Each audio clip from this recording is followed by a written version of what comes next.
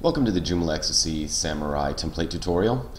Today we're going to go over the brand new template here for April 2014. This is Samurai. It's a website based on a sushi restaurant. So let's go ahead and let's load the page and check it out. So as you see here, we've got a nice intro video playing here in the top. That's using our YouTube background player.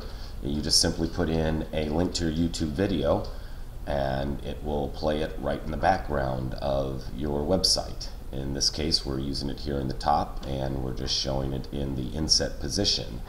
It's actually put in the debug position and it just shows in the body of the whole background of the site. And as you see, once the video ends, we just go back to the still frame. And here in the top we have our logo position, then we have our menu, and the menu is using the drop-down suckerfish style. So let's go ahead and scroll down in the template and get a look at this. So you see we've got a nice CSS3 fade in there. And here we've got some sushi on a plate spinning around. That's actually our new video scrubber module. And what that does is it's frames of a video exported and it's just playing the frames in order. So as you scroll, it looks like the video is playing, but it's just frames of images. And now we're going to get down here into the actual website, and here we have our Deluxe News Pro. And this is a featured article here, sushi. And then here you see we have some nice CSS3 slide-ins here. And this is another article pulled in with the JoomlaXTC Deluxe News Pro. Same here with the quality ingredients, and same here with the intimate dining, and finally the sake lounge. And as we scroll down, we have another custom HTML module here with just a title and some custom HTML. As you see, we're actually using the Bacon Itsum here. So we've got Kevin Bacon, Meatball, Meatloaf, and Chuck. So we're going to scroll to the bottom now, and we're going to go ahead and we repeat the top image, and we have the restaurant information, and this is basically our JoomlaXTC contact wall. So this is pulling the information from your Joomla contact component. And down here in the footer position, we have our disclaimer about the images and the copyright. And down here in the legals, we have our socializer wall with your social networking. So let's go ahead and let's go over these module positions now. Of course, you have your logo here. This is menu bar left. And then in the inset position, we have our custom HTML module, just displaying the title, the logo, and some more titles. And here in the voted best in the bay, this is a custom HTML module in the user 1 position. And then underneath, this is our video scrubber module, also in the user 1 position. And here in the user 13, we have the Deluxe News Pro. And then in the user 19, another copy of Deluxe News Pro. User 25, Deluxe News Pro. User 31, Deluxe News Pro. User 37, Deluxe News Pro. Bottom 1, custom HTML module. And bottom 7, our contact wall. And again, we have the legals and the footer. So let's go ahead and dig into the template here, and let's check out the sushi menu. So click on menu, we're going to see the sushi menu. And the way we achieve this sushi menu is each one of these items is simply a Joomla content article. And this is the category fresh sushi menu. So you see we've got the images here, we've got a nice little hover effect on them.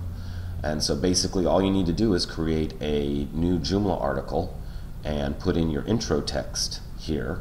So this is the title of the article, the intro text, and the article image, and you can have a nice display of your menu. So you really don't need K2 or any restaurant menu or anything like that. You can just basically set it up right with Joomla content. If you want to put in your pricing, you can add that in there and everything. So let's go ahead and check out the standard Joomla pages. Let's look at the blog page. And for this blog page, we have a featured item here. This is the featured article, and then we go to the two-column blog layout. Here on the right, we have the contact wall. We have a side menu here, and we have a banner. So let's go ahead and see the news section now. News section is basically the same thing. It's just Joomla content, and we basically have the two-column blog, and then you have your more articles. So let's go ahead and check out one of these articles here. So as you see, when we go here to the article page, when the article is full width with no right or left on it, the image actually goes full width, and we have the text inset here, so it gives you a really nice look for your full page article. So if you go over here to the blog, and we'll go ahead and look at one of these pages where we have the right on. When we have the right on, the image doesn't go full width, and it sits here, and everything fits nicely here with the content. So let's check out our portfolio pages. These are our featured pages. This is portfolio left, where you have a large image here, 2 here, and 4 down here. And our portfolio right has the same effect, just with the large image on the right. And then if we go over to the featured, that has the featured image in the center. So let's check out the photo gallery. The photo gallery is actually just a Joomla content article calling in these images with our image gallery plugin. So as you see, it gives you a nice little photo gallery here. You can click on it and it opens up, and you can go ahead and pan right through here. So let's go ahead and check out the styles. We're in style 1 right now. Let's go over here to style 2.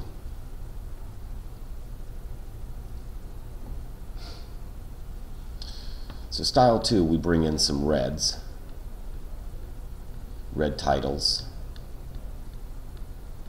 and then down here in the bottom we have a nice red background with a gradient. And we can check out style 3 now.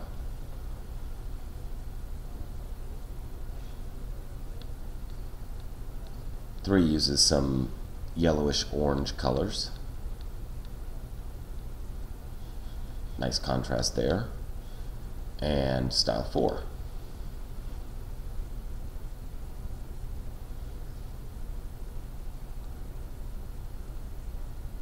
In style 4, we just switch it out for some grays.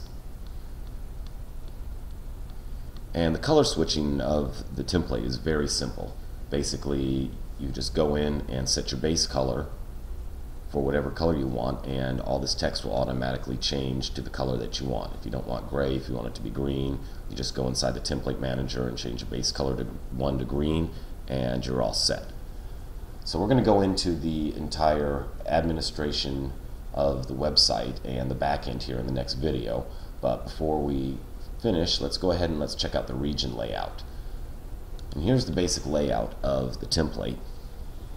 You have your user positions, and then you have what we call our regions. Region 1 has inset in it, region 2 has left 2, user 1 through 6, and right 2. Region 3 holds a component, the news flash, left and right. 4, you've got your user positions and a banner, and so on. So each of these regions can be moved around, and this is really helpful when you're prototyping your website.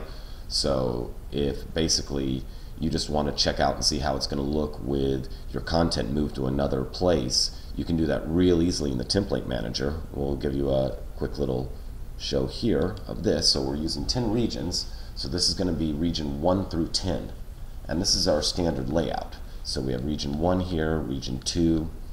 Region 3 isn't shown because that has a component, so we hide that in the home page. So now we go down here to region 4, region 5, region 6. So let's do some moving around. Let's go ahead, and this one we're actually going to take this region here 2 and put it before the video. So we'll go ahead and select that one. So as you see, you've got your voted best in the Bay here on top, and now you reveal your video. So we can go over here and check out another one. We're going to start with region 10 first. And here you have your logo and your information. And we'll scroll down all the way to the bottom, and no video. So now let's check out another alternative layout here. We're going to have the video, and now we're going to go right into the News Pros and finish here in the bottom. And then let's check this one out. This is a little more of a minimal design.